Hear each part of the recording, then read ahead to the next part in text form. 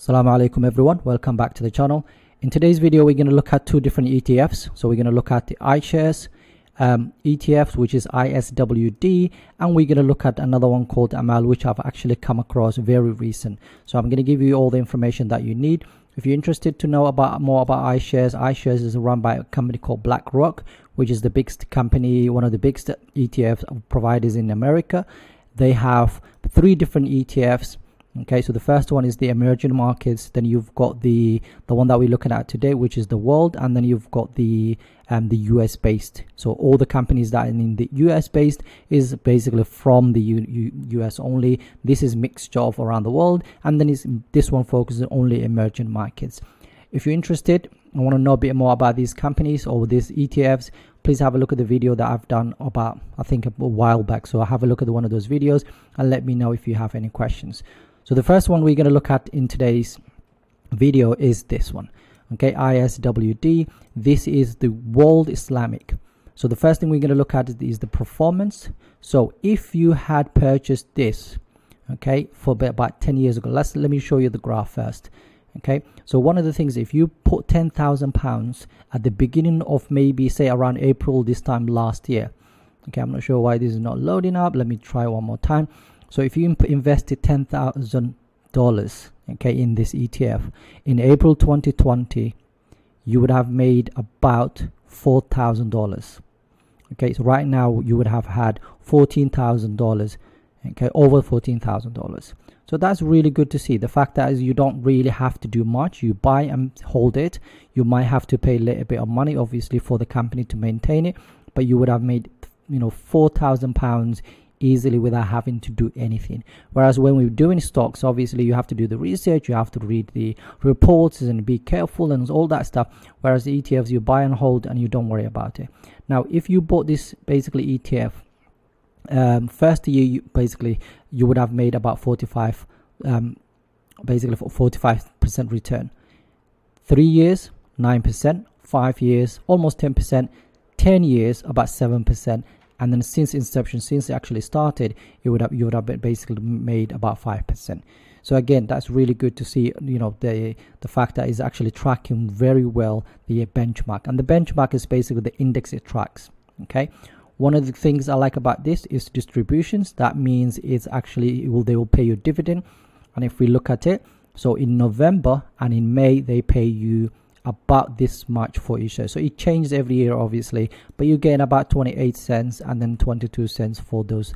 So if you add those two together, you'll probably get about 50 cents for basically holding one share, which is really good. Okay, it's per share, and currently trading at $40, but in pounds I think it's about 29 pounds, and I'll show you that in a second.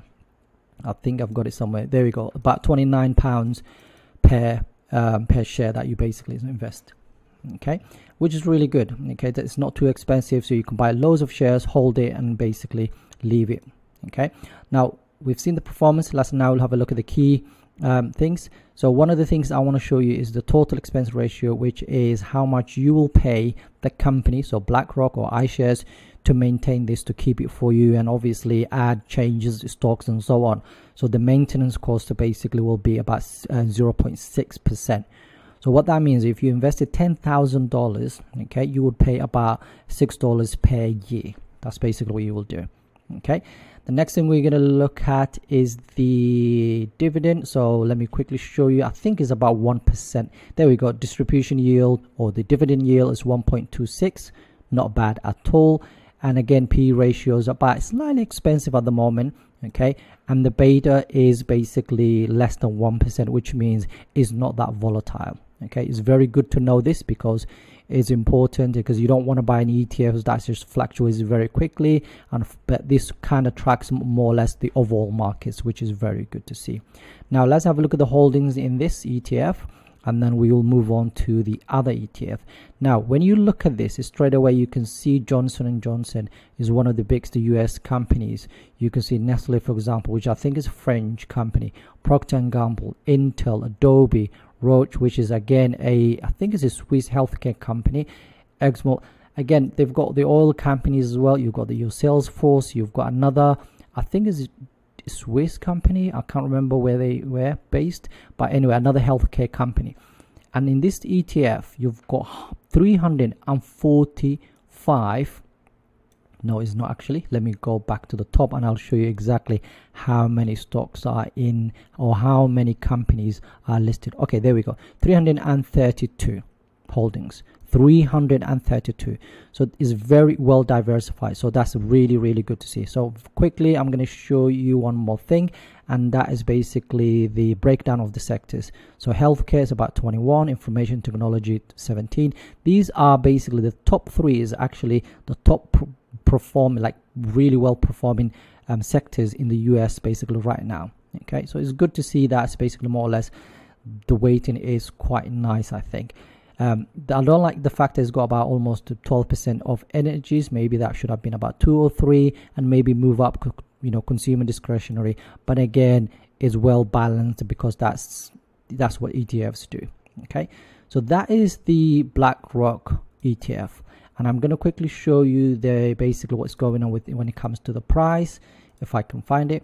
So in terms of the share prices, it's about 29 at the moment, and if you look at this, okay, so since last 6 months basically it's up about 15% year to date. So that is basically January to right now is up about 7.5% or 7.5%.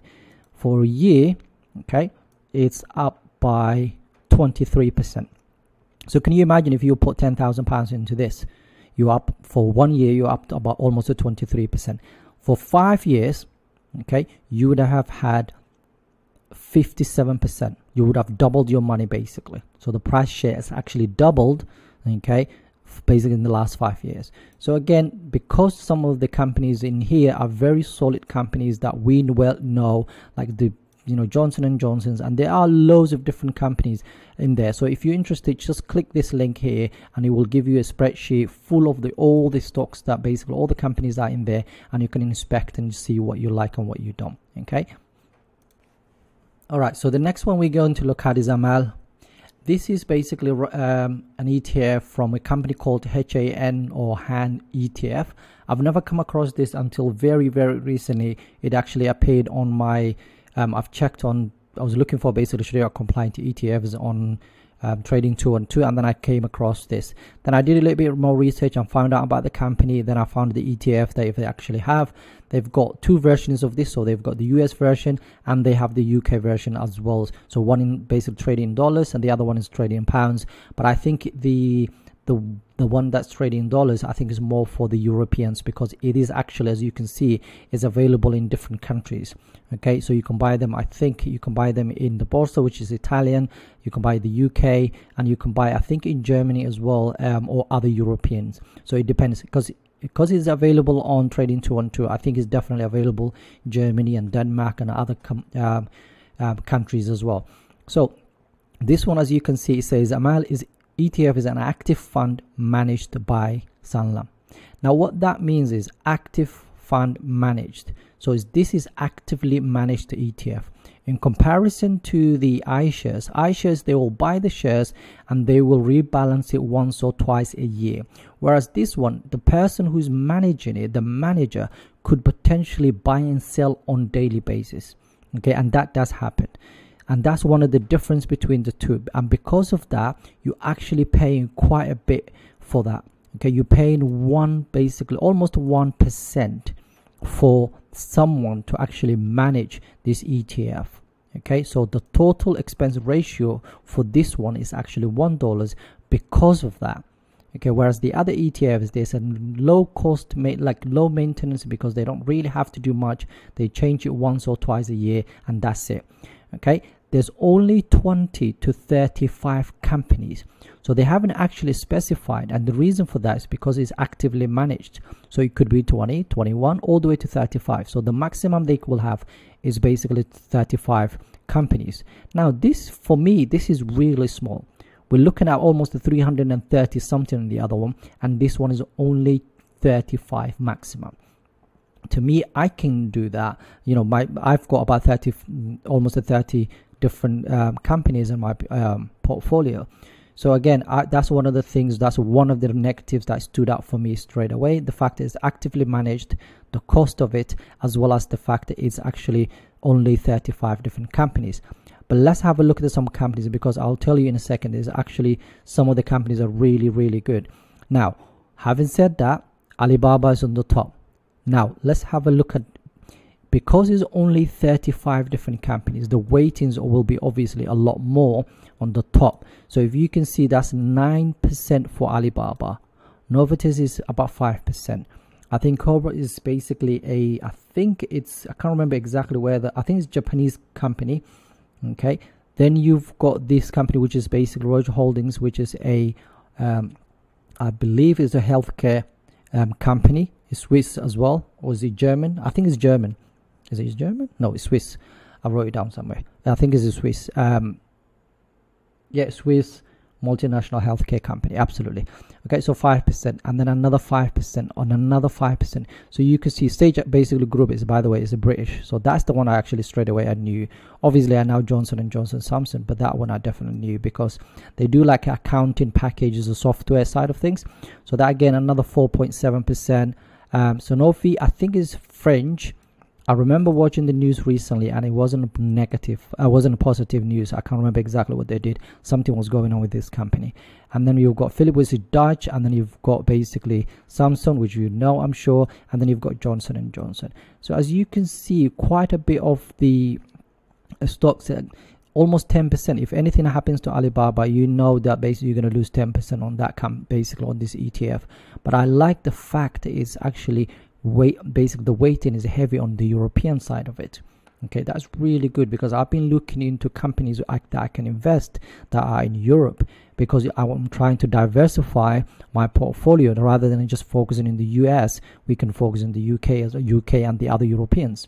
Okay, so that is basically the overall and the top 10 basically companies. Okay, let's have a now look at the rest of the stocks. So you've got up to here, I think we've seen so far, you've got Nestle there, you've got Boston, you've got Procter & Gamble, you've got Apple Laboratories, you've got Medtronic, which is again the US healthcare company, you've got Skyworks Solutions, you've got Mondelez as well. All of these are US based companies, but they are very small in terms of the overall weighting. Okay, so when you look at it, you're looking at about 2-3% for the rest of them, but they're heavily weighted. And again, there's a little bit of disparity between what it says in here and what it says on the other sheet as well. So this is basically something they provided for us. So 30 companies, expensive ratio 1, new, very new by the way. We only started, I think it only started September this year. So it's quite new. So there's no data to track and tell us basically what's going on. But what you could do is just go to the fund holdings, have a look at that. Okay, have a look at some of the information they provided. This is a good place to look at as well, because that will give you overall some of the information that you need. So it will give you some of the like a key investor information is in here. And when you scroll down, you can see what they're saying about Sharia compliant. So again, it tells you the fact that like a interest-bearing debt and the deposits do not exceed 33%, blah blah. So you can see basically how they came about basically putting this whole thing together. You can look at the risk. You can basically look at the fact of what does it mean when it says active management risk and so on. So there's quite a bit of information in there if you want to look into more details. To be honest with you, I do like this, but the only issue I have with this is the fact that it's actively managed. Basically is 1% of your overall, basically you're paying 1% every single year of your total investment.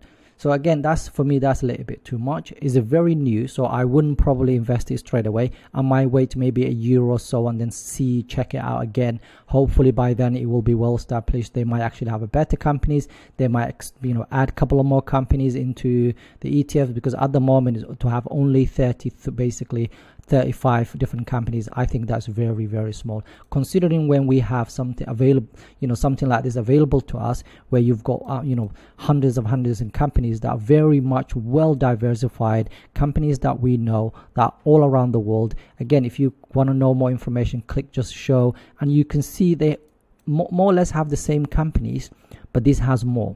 Okay, and the reason I'm saying this is because you're actually reducing your risk by having 33, basically by having basically over 300 companies in comparison to only 33. So have a look at both of them anyway. The final thing I'm going to show you is how to find them. So if you go to Trading 212 and you just type Islamic, okay, the first thing you will find is basically all the types of the three that I have ticked, they're all iShares. So that's the emerging markets. This is one is the US, and this is the one that you're looking for, ISWD. And if you just click, it doesn't give you any information, but it tells you the price and all that stuff. You can look at it based on how much it's trading, and basically that's it. The other one, you just have to look for Sharia. So if you type Sharia, then basically you will get, okay, what you will get is those two. Now the difference is one is basically trading in dollars, the other one is trading in pounds. So you can see this one is only about $6 and £6 in comparison to basically paying 29. So if you're looking for maybe something cheap and you want to diversify your portfolio, you can see it's very, very new. It only came out, I think this was listed in September and it was listed in here in October, and straight away as soon as it was listed actually went down to $5, and it kind of bounced back since. So I'm gonna basically put this on my watch list, and I'm gonna see how it performs in the next couple of maybe a year or so, and then I'll take from there. But yeah, if you're interested in ETFs in the UK, I'm sure they have similar things in the US. In fact, you basically in the US, you guys have more than what we have in terms of ETFs, in terms of actively managed mutual funds and all that stuff. So we don't have much in the UK. So I thought, you know what, it would be interesting to actually do a quick video just to kind of show you what's available. What I love about ETFs, I haven't invested in this. I'm actually looking into investing in this maybe in the next, basically maybe around maybe June, July time. Okay, I'm not sure why, but I just want to wait a little bit longer and then maybe put together maybe about £1,000 and put it and leave it there. So in one time I'm going to put 1,000 maybe, or and just leave it there for a very long time, and I want to track it and see if it actually performs better than some of the stocks that I have, and if it is, then I'll add to it. I'll add a couple of more here and there, but I really like this one because it has, but the only issue for me will be actually the fact that I'm doubling on some of the stocks that I've already have in my portfolio, like Johnson & Johnson, Procter & Gamble, and then Salesforce, and what else do I have got? What else? Rio Tinto, which is a new stock that I bought recently. So there's a lot of companies that I already own in here, but not as much as obviously the US one. So the US one, I had them and I basically got rid of it because a lot of the stocks in this US I basically is already in my portfolio and didn't want to double. Anyway, I wanted to make this video 10 minutes, but it's now 17 minutes. I'm going to stop there. If you're new to this channel and you like this type of things, please subscribe, like, let me know. And please just like this video, because if you basically find anything useful, just like the video, because it will help others, you know, other brothers and sisters out there that are looking into investing in the stock market. Right now is a crazy world where a lot of people are getting into all sorts of dodgy things, okay, in terms of basically, anyway, there's so much investment, crazy stuff going on around the world. I have friends who've actually lost a lot of money because they invested in the wrong things. And all I'm trying to do is basically educate myself and others as much as I can, inshallah. Assalamu Alaikum. Take care. Bye-bye.